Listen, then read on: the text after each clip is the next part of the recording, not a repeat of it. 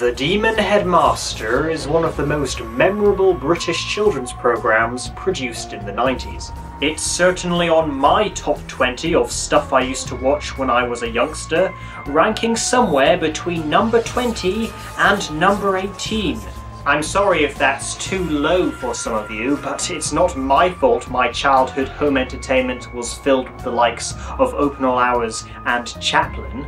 It also could never compete with a series like Shoebox Zoo, as not only did that take place in Scotland, but it featured Rick Mayall. Be prepared!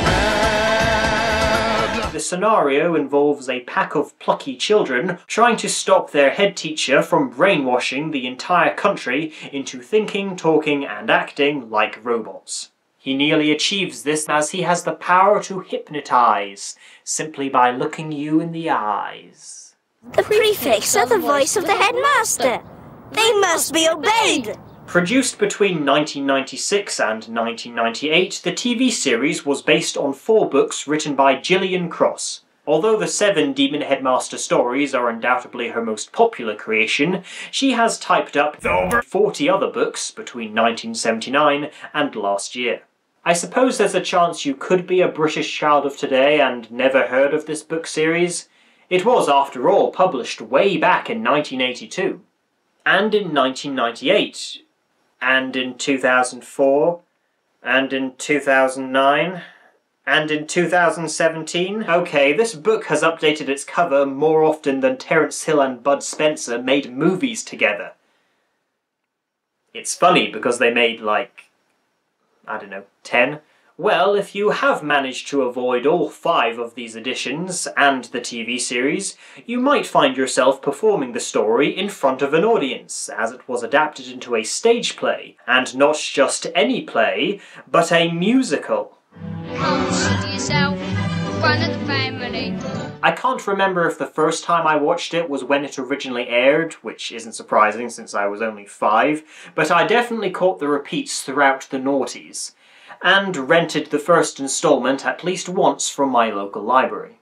The overtly sinister title character was played by Terrence Hardiman, an actor whose career highlights include Softly Softly, Secret Army, Crown Court, and cameoing as Sergeant Wilson a year prior to the Demon Headmaster in an episode of Goodnight Sweetheart. When I saw Who Framed Roger Rabbit for the first time, I actually thought Judge Doom was being played by Terrence Hardiman.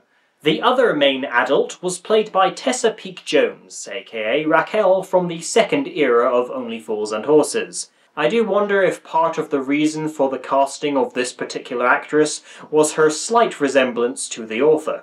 The rest of the cast were unsurprisingly children, or possibly munchkins, aged between 10 and 15, most of whom hadn't acted for mainstream television before, and for a few of them, since. Now before I get to the riff reviewing, I do need to point out that this isn't one of my Spot the Difference episodes. I will compare this teleprogram to Gillian Cross's original book Someday. So if you're a fan of the original books, please don't get annoyed that I'm not mentioning any adaptation alterations. Instead get annoyed because I'm being a snarky prick. We begin with the show's intro, showing the main characters being hypnotised by the editor's use of the ripple effect. Meet the Hunter family. Harvey, the cuddly-looking hybrid between Percy and the first member of the barely seen or heard from again engines, Lloyd, who is suffering from angsty older brother syndrome, and their mum. Surprisingly, I guess Dell was able to get custody of Damien.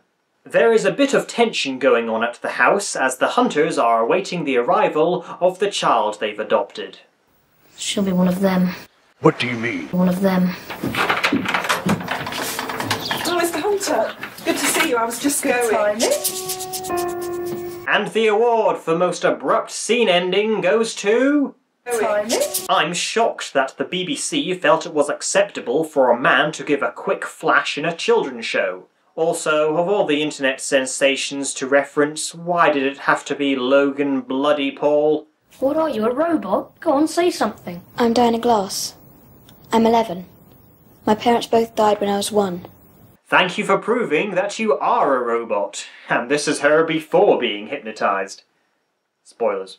As if losing her parents wasn't tragic enough, Dinah is 5 years too early to appear in the story of Tracy Beaker. The boys then watch their favourite programme, The Eddy Hare Show, featuring Sue. But Dinah is much more of a get-your-own-back fan. School time, and Dinah discovers that rather than juvenile banter, all the children in the playground huddle into groups of 8, where they recite different subjects from maths to foreign languages. This lengthy shot is like the Birds and Gone with the Wind combined, to make something that's not quite as good as either. Dinah is confronted by the school Gestapo, Rose and Jeff, and their eerie catchphrase. Prepare for trouble! Make it double! She is marched to the head office where she and we meet the head, and cloaked in black torso, of the headmaster. This is a test. It is given to all new pupils. You will do it. Now. This man could make Malcolm Tucker and Judge Frollo quiver. Funny you should be so tired. So early in the morning. You think being tired at 9 o'clock in the morning is funny? Try broadening your outlook with some John Schwartzwelder. And wait, is she being hypnotised or just falling asleep at the sound of his soothing creepiness? They only had the budget to create green spirals for either both his eyes or one eye each. Later, Dinah wakes up with no memory of her brief encounter of the twirly kind. Don't go calling the pedo busters just yet. I'm sure all the head had her do whilst hypnotised was help him try to decrypt the school timetable. At lunch, Dinah meets Lloyd and Harvey's friends, Mandy, Ian and Ingrid. What do you think of him then? I think the headmaster is a marvellous man, and this is the best school I've ever been to. I bet he said you were to go into the hall after dinner. Well, yes, he did. Doesn't everyone? We don't. At the assembly, the headmaster puts the whole gathering of students and teachers into a trance, but Dinah, proving herself to be smarter than a 40-year-old, averts her eyes, which unfortunately doesn't go unnoticed. Look at me. I know what you want, Dinah. Trust me. And then he swallowed her whole. In case you haven't figured it out, all the teachers and students are under the control of the headmaster, except for Lloyd, Harvey, Ingrid, Ian and Mandy. But why are they apparently immune from his hypnosis? Well, it isn't made all that clear, but it is implied that either they are too strong-willed and disobedient to succumb to his look into my eyes instructions, or they are the lowest scoring pupils at the school and thus he feels not worthy of his time. Or he's got to make sure there's somebody to foil his evil scheme. It was a film about ants. It was very interesting. So evil. Frankly, I can see a massive upside to a school where nobody gets bullied and all the knowledge gets pumped into your brain whilst you are in a state of trance. And all you have to do is sacrifice your free will. During his pee break, Uranus, Harvey spies on the assembly and the head teacher teaching astronomy. Neptune and Pluto. Oh no! That doesn't really lead to anything major. After school, the friends have a shed house meeting. Shed houses are a lot like tree houses, only for children with acrophobia. What are we going to do about her? Well, she's not one of us, that's for sure. So she's one of the enemy. Well, I see no other logical option. Guess we'll have to kill ourselves. Meanwhile, Tessa Peake-Jones is busy sanding down a piece of scenery so in episode 3, Eddy Hare can eat it. I think the headmaster is a marvellous man, and this is the best school I've ever been to. It's not what they say, I can tell you.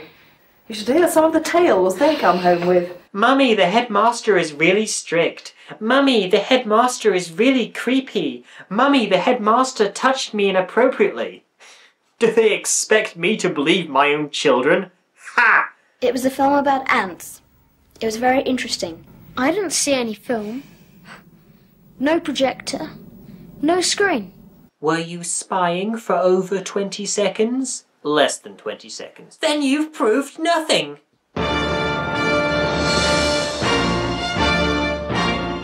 I dare you, Dinah Glass. Break a rule. Tomorrow. And so Dinah stayed up all night learning hot breaking-the-rules tips from that Fairly Odd Parents video game. The next morning, the kids awake to find they are in episode 2. Jasper, look! Snow, snow, snow, snow. But before she can make a snowball to throw, Harvey finds he just can't control his primal urges, and since there's no poo handy, he throws the snow instead. Harvey! No! Exterminate! And they would have gotten away with it if it weren't for Ian drawing attention to them. Stop, don't come back. The siblings are subjected to cruel and a tad ironic punishment. You'll sweep the snow from the playground into a heap. You will then make the whole heap into a pile of snowballs. I do wonder whether these two are acting under their own subconscious while still being in a trance, or if the hypnotising headmaster gave them instructions for every possible occasion. Did those fuckers just give me the finger? Like snow, do we? Like playing with it? Think they've had enough of snow yet, Rose? Scott Tenorman, that's who he reminds me of. I can't believe I almost let that reference skip by. Sorry, where were we? You know, pushing us into a pile of snow after having us freeze our tits off out here enduring literal back-breaking labour is kind of redundant. I don't give a shit. I don't give a fuck. You won't get away with it. We'll tell Mrs. Hunter when we get home. There'll be a scandal. You'll be prosecuted. I forgot this series only lasted 2 episodes. Nope, because they don't leave the school straight away. They actually carry on with their lessons. And even Dinah goes to another one of the headmaster's assemblies off-screen. Which means... At school this morning we all made snowballs and had a snowball fight. It was great. On the plus side, Mrs. Hunter has almost finished sanding down that wood. Harvey's second punishment is to answer some sums, and providing they are all correct, there will not be a third. I'll never be able to do these. Give them here. Sweet, a rare lasagna cat promo. That night the boys discover Dinah's shameful secret. She is a maths prodigy. What do you think it's like, being cleverer than anyone else? How would you like it? No thanks. As long as you don't deliberately rub it into people's faces all the time, being a genius would surely have more advantages than disadvantages. Especially now they're going to need someone to write Stephen Hawking's next novel. Gotcha guessing. That's how I like it. Kid, you're a faggot. Remember. Remember. Remember. Go on. Remember. Go on, remember. Remember. It's coming. Remember. Hypnotism! That's it! Hypnotism! So now we know. And knowing is half the battle. He's got the whole school in his power. Except us. Hope you enjoyed those 2 sentences as we get to hear them again 1 minute later. He's got the whole school in his power. Except us. You are very tired. You are so very, very tired. Hope you enjoyed that impression because it's something Lloyd does at least once in all 3 seasons. Tomorrow we are going to plan to take over the world. Funny that you should be so sleepy. But it turns out the crafty old creep gave Harvey the cacophony of calculations because he knew Dinah would help him and he wanted extra confirmation besides the opening test of how clever she really is. There's a plot! You fool fuck! Splat forever! And what is Splat? Society for the protection of our lives against them. I could have sworn it was secretly propelling leprechauns against trees. It's a pity we can't bug the hall. Oh, ha ha. Don't scoff at that, it was a legitimately good idea.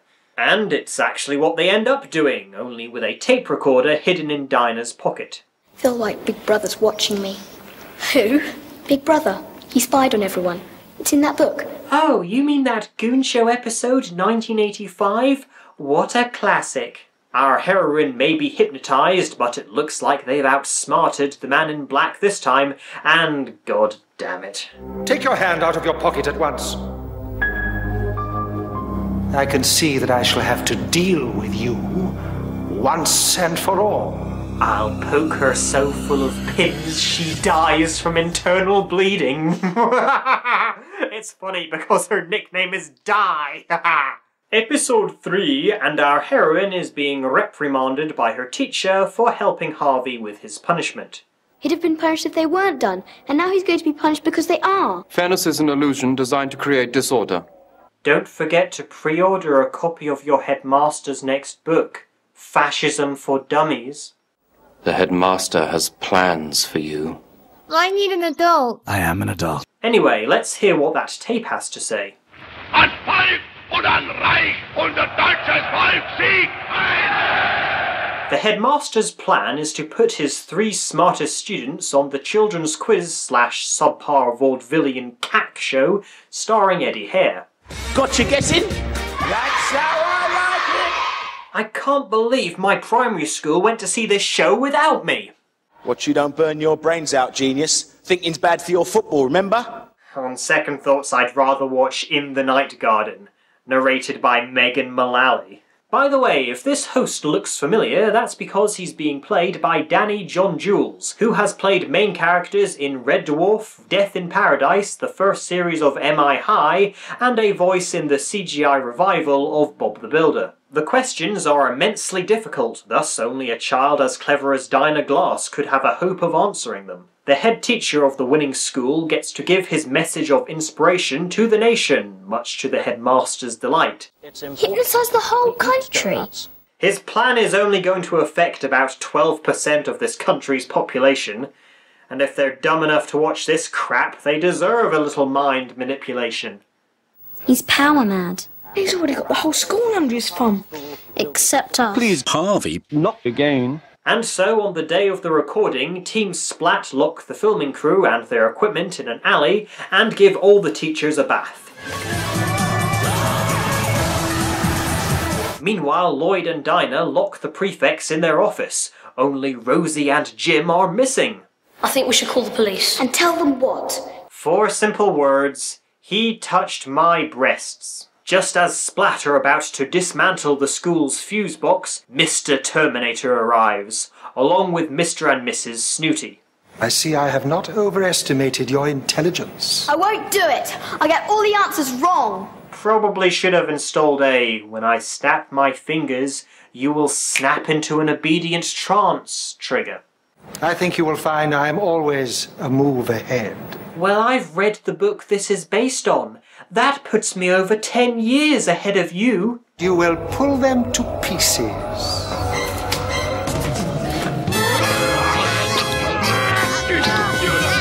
£50 on Splat.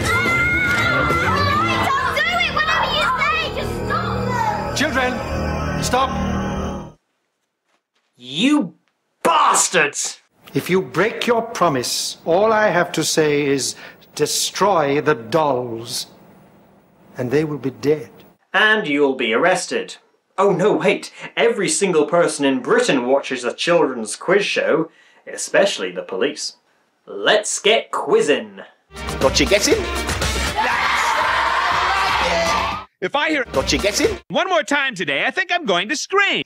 Now, what? And I'll repeat that. What? And I'll repeat that. What? And I'll repeat that.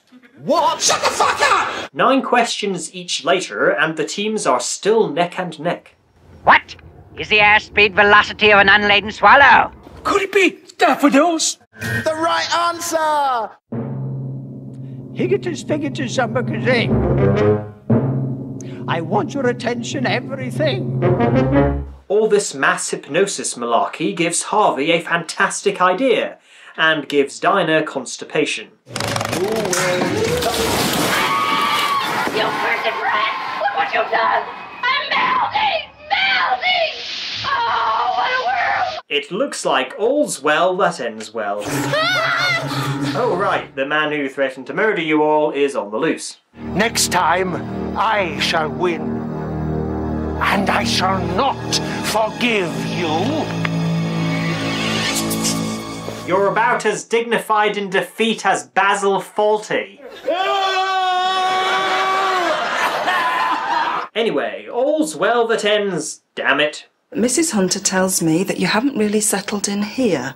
Don't you think it might be better for everyone if you went back to the home. But of course, Lloyd now doesn't want her to leave, and may I say you acted a little premature there, Mrs. Hunter. The passage of time in these episodes hasn't been crystal clear, but you've surely only been fostering her for less than 2 weeks. So, you're happy to stay then, Dinah? Yes, please.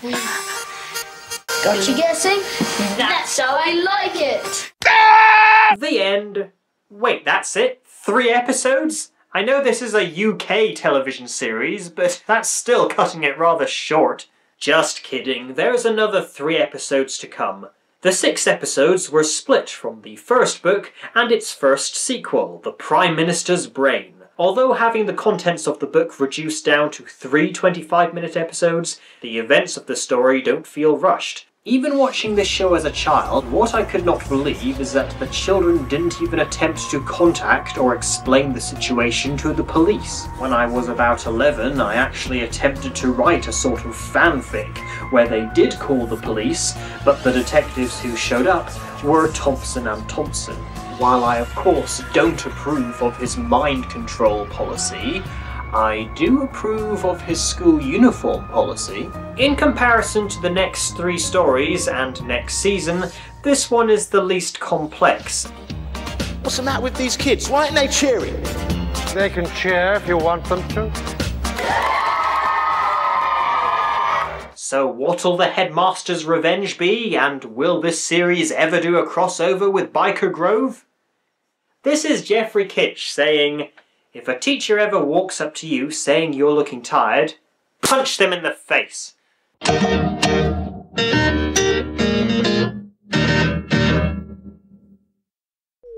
Repeat after me. I think Jeffrey Kitsch's videos are marvellous, and this is the best YouTube channel you could ever subscribe to.